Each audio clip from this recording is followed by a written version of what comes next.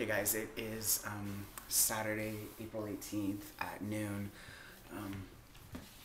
I wanted to post this video because I think it's a good follow-up to my last video and talking about, being out and having a loud, visible voice and so on and so forth, and being really positive and happy about that, and then having it followed by an experience that I just had. So I'm graduating from college in like a month, and sending out grad announcements and realizing that I don't have very many people I can send grad announcements to with regards to my family, because there's some people in my family that actually don't know that I've transitioned, and they don't know because of my mom or different people in my family asking me to not tell them, because they have medical stuff that they're going through, cancer and some different things, and I don't see them really all that often, but a graduation from college would be something that I would send to them, but I feel like I kind of can't, and I'm not real big on that can't language, because I generally don't believe in giving people power over what I can and cannot do, but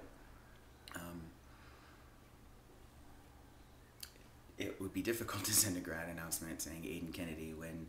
they only know me as somebody else with a female name and so forth. So I was sitting there looking at my list and just realizing that it's really short, and kind of feeling sad about that, and wishing that were different. And then I call my mom to get some of the addresses of the three people in my family that I'm going to send a grad announcement to, and my niece answers the phone, and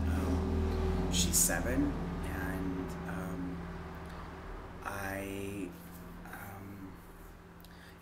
my brother has decided that I'm not allowed to see her anymore or speak to her, have any sort of interaction with her.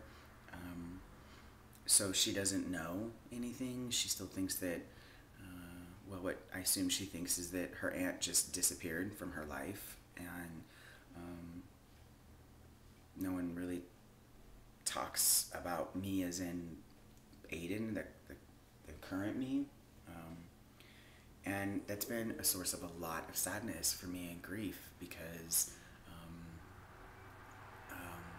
she's just a kid, and this person who she loved and adored and loved her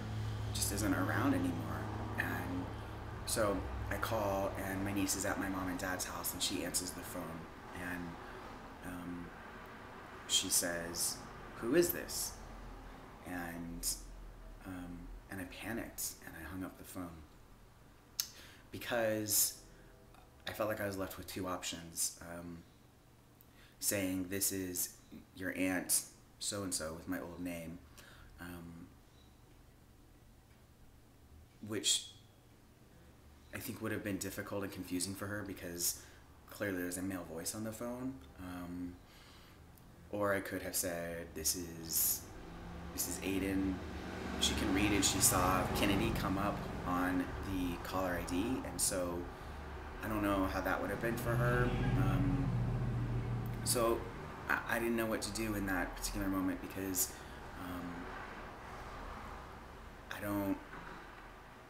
don't feel like I don't know. It is my place, and yet it isn't my place to determine and decide what my brother wants for his daughter. I mean, it's a confusing place to be in. So I hung up the phone and just was overwhelmed with sadness, and that what I would have loved to have been able to do is talk to her and hear about, she's playing softball now, and she's doing all of these things, and to share in that with her, like adults did for me when I was a kid, and to be part of that, and in particular because I know that she may not get the kind of support around some things about her from other people that maybe I can really support. I don't really want to go into detail about that because it's personal information about my family, but you know, it's a sad thing for me, and it was kind of a moment of realizing that no matter how many classes I speak in, no matter how many YouTube videos I do, no matter how much how out I am in my world, it's all, none of that fills the hole that's inside of me about not having a relationship with my niece.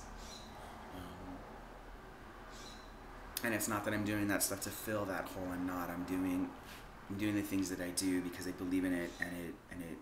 is something that I can do, and so forth. But I don't know, just the process of being out to hundreds of people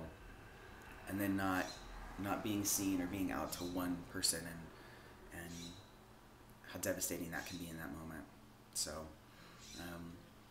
my point in making this video is for me to kind of document my own process. So as I look back in some period of time, I don't know, I have this moment. I wanted to capture this moment. Like I said in a couple of my last couple of videos, is that I'm approaching my 1 year. It's on April 23rd, and it was exactly this time last year that I came out to my family, and so it's been 1 year since I've seen people in my family, and it's interesting how time travels so fast sometimes. Like, the last year has flown by,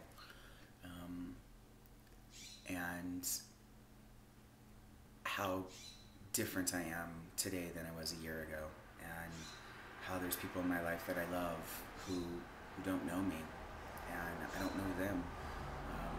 There's been things that have happened in my family. There's been medical emergencies, there's been divorces, there's been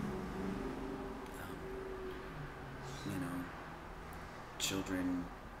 that have been born that I have no relationship with at all, because life continues moving forward. Everybody's life continues moving forward, and how easy it is to lose touch with other people's lives moving forward as my life has moved forward in this direction. So I think that I wanted to just put a voice to this in case other people are experiencing it as well, to know that you're not alone, and to really honor the sadness of it and the grief of it, and to acknowledge that. So, all right, later.